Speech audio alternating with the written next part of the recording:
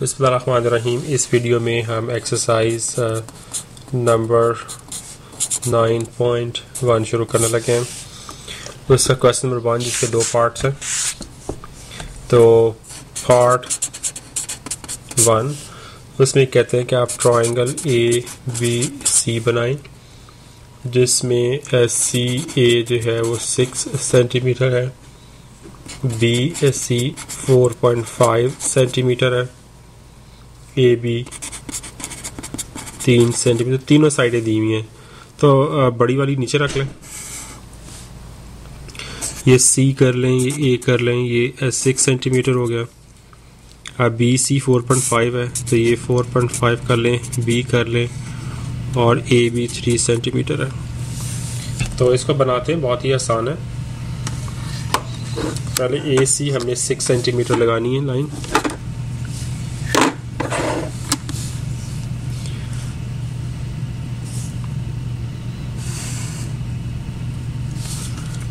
ये C, ये A, ये 6 सेंटीमीटर। अब BC 4.5 तो प्रकार को आपने 4.5 सेंटीमीटर खोला और ऐसे करके आर्क लगा दी। उसके बाद आपने AB 3 सेंटीमीटर है तो वो 3 सेंटीमीटर प्रकार को खोल के तो आर्क लगाएं। देखें कहाँ एक दूसरे को ये काटती हैं, जहाँ पे। तो ये जो आपका पॉइंट आ गया ये आपका B पॉइंट है। तो B पॉइंट को आप C से और A से मिला दें। ये लिख देते 3 सेंटीमीटर, 4.5 सेंटीमीटर और आपका ये पार्ट 1 हो गया। आप क्वेश्चन नंबर 1 का पार्ट 2 देखते हैं।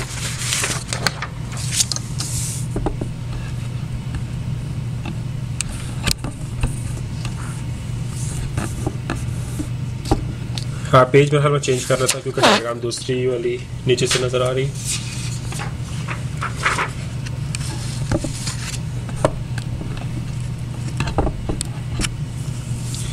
तो पार्ट 2 में भी ये पार्ट 2 है।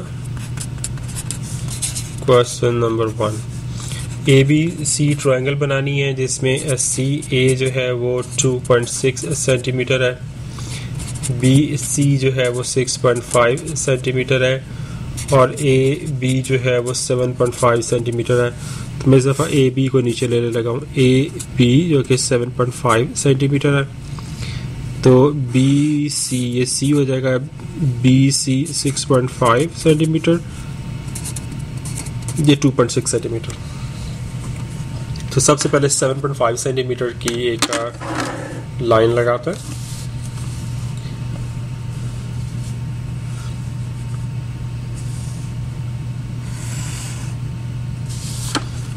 ये A, ये B 7.5 सेंटीमीटर। अब AC 2.6 सेंटीमीटर है तो 2.6 प्रकार को खोल के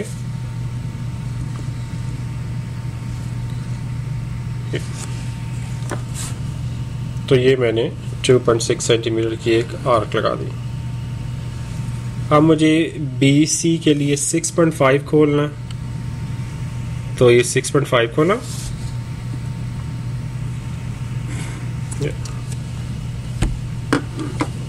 ये आपका पॉइंट C आ गया। C, तो C को आप A से और दूसरी तरफ B से मिला दें।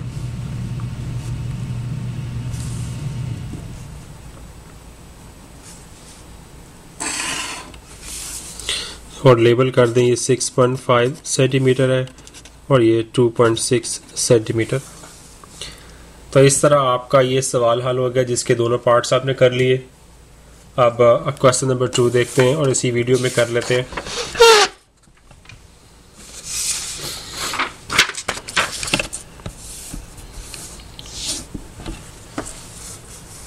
क्वेश्चन नंबर 2 उसका पार्ट 1 पहला वाला, ट्रायंगल PQR बनानी है।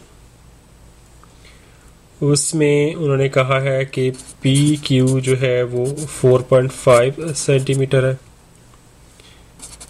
एंगल क्यू जो है वो 30 डिग्रीज है और एंगल पी जो है 75 है।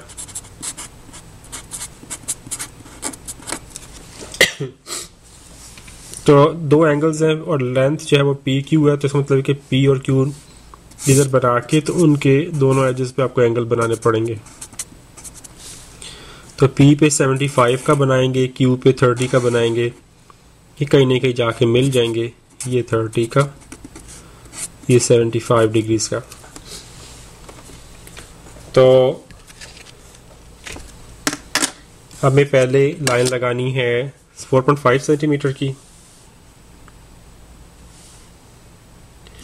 तो ये मैंने 4.5 की लाइन लगा ली, इसको P इसको Q कह दिया, 4.5 सेंटीमीटर। अब P पे मैंने 75 डिग्री से एंगल बनाना है जो कि 60 और 90 के दरमियान में आता है, तो मुझे 60 का और 90 का बनाना पड़ेगा।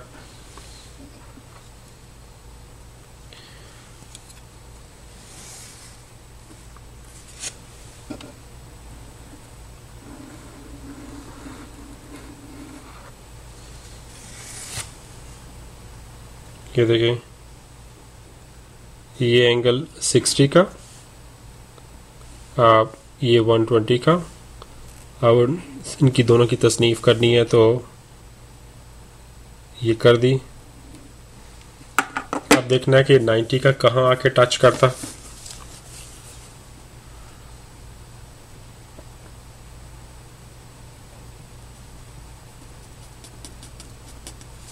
यहाँ पे 60 और 90 इन दोनों की तसनीफ कर दे तो आपके पास 75 का एंगल आ जाएगा। तो यहाँ पे रख के ऐसे लगाए एक आर्क, और उसके बाद ये 60 वाले पॉइंट पे रख के आपने ऐसे लगा दिया, तो आपका ये पॉइंट आ गया 75 डिग्रीज वाला। तो P और इस पॉइंट में से आप गुजरती हुई एक लाइन लगा दें, ठीक है। अभी आपने सिर्फ एंगल बनाया 75 डिग्रीज का। अब Q पे आप 30 डिग्रीज का एंगल बनाएं, बहुत आसान है। 60 का बना के 0 और 60 को बाइसेक्ट करेंगे तो आपका वो बन जाएगा। उसके बाद यहाँ से रख के ये आपने 60 के लिए लगाया, फिर आपने 60 का और 0 का बाइसेक्ट करना है ये, और उसके बाद यहाँ रख के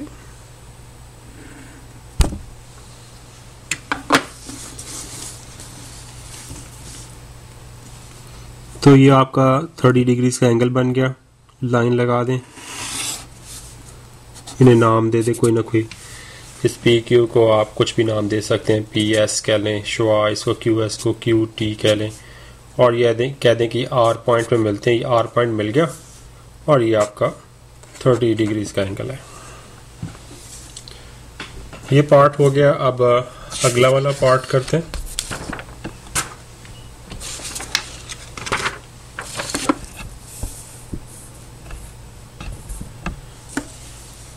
क्वेश्चन नंबर 2 पार्ट 2, उसमें भी वही है, ट्रायंगल पी क्यू आर, जिसमें पी आर जो है वो 5.5 सेंटीमीटर है, एंगल पी जो है वो 45 डिग्रीज का है, और एंगल आर जो है वो 90 डिग्रीज का। तो पी आर नीचे ले लिया इसको, 5.5 सेंटीमीटर, पी पे 45 का, आर पे 90 का, ये आके मिल जाएंगे। ये आपकी डायग्राम बन गई। तो पहले 5.5 सेंटीमीटर की एक लाइन लगा दी,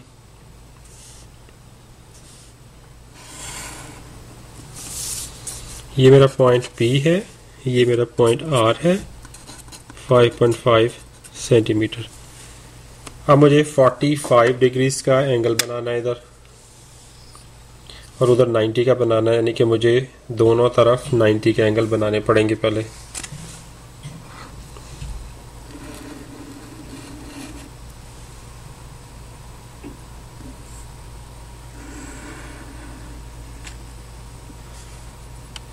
अच्छा जी, अब ये 60 का, ये 120 का, और उनकी तसनीफ के लिए यही काम मैंने इधर भी कर दिया। 60 का, 120 का, और ये तसनीफ के लिए दूसरा लगा दिया।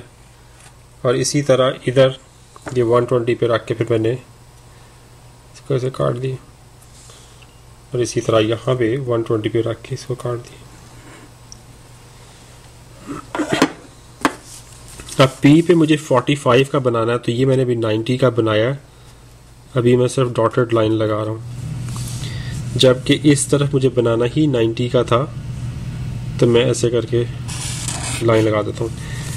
आपको वैसे पहला ये मुकम्मल करना चाहिए, फिर इस तरफ आना चाहिए। मैंने दोनों साथ साथ ही बना दी, लेकिन मेरा ख्याल है ये मुनासिब नहीं है। आपको एंगल बनाना आते हैं, लिहाजा पहले एक मुकम्मल कर लीजिएगा, उसके बाद दूसरा बनाइएगा। अब मुझे इस एंगल की 45 के लिए तसनीफ़ करनी है, तो ये देखें, ये मैंने 90 पे रख के लगाया, और प्रकार को बगैर छेड़े फिर मैंने 0 पे रख के लगा रहा हूँ। अब मेरा ज़रा वो, क्योंकि मुझे कैमरे को ज़रा ध्यान से रखना पड़ता है ताकि आपको नज़र आए, तो बाज़ औक़ात वो हाथ से डायग्राम को ऑब्स्ट्रक्ट कर रहा था, लेकिन बहरहाल आई एम श्योर कि आपको इस समझ आ चुकी होगी कि कैसे बनाते हैं। तो ये लाइन इसमें से, इस पॉइंट में से और इस पॉइंट में से गुजरती हुई लगा दें, जो कि यहाँ टच कर रही है। ये आपका क्यू पॉइंट है। एंगल्स को लेबल करें 90 डिग्रीज, 45 डिग्रीज, ये क्यू पॉइंट हो गया। इनको भी लेबल कर दें, एस कह दें, टी कह दें, कुछ इस तरह। तो 2 सवाल हल हो गए। इंशाल्लाह अगले वाले वीडियो में हम क्वेश्चन नंबर 3 और 4 करेंगे। अस्सलाम वालेकुम।